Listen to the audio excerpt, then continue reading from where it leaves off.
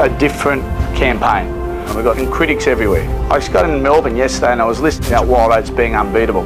But the big difference this year is how good a professional crew we have, because the boat's also gained enough credibility that people take our campaign seriously. And so they should. So this boat is almost perfect for us to go and do something special. This race will go all the way to the very, very end to work out who actually wins and who doesn't.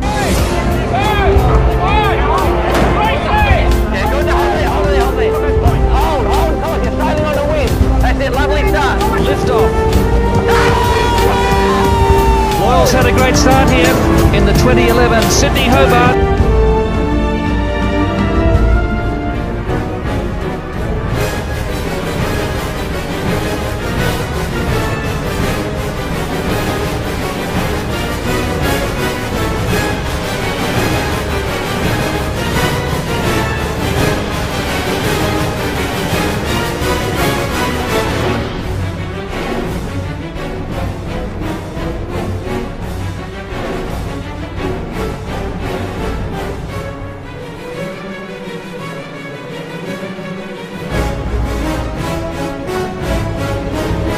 But do Anthony Bell's men have the self-belief to now take and hold a winning position against a crew that have completed over 200 Sydney-Hobart races between them?